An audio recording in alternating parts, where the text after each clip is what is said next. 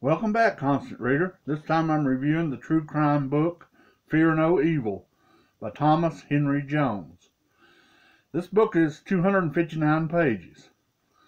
3 high school boys are convicted of the murder of a man they didn't even know.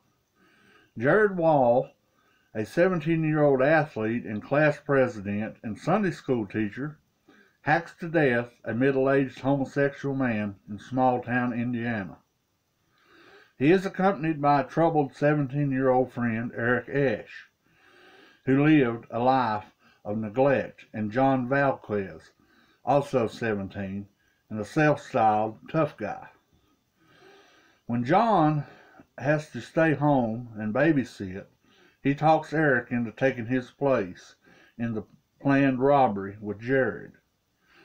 But upon getting to the house, instead of robbing the man, Jared shoots him, then takes a hatchet and kills the man, to the surprise of Eric.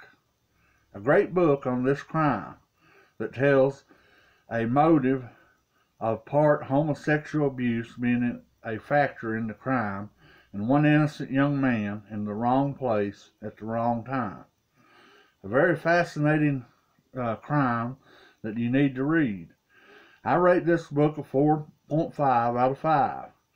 Be sure to like this video and comment with your thoughts on this book or crime. And be sure to subscribe to my channel for more book reviews. And until next time, keep reading.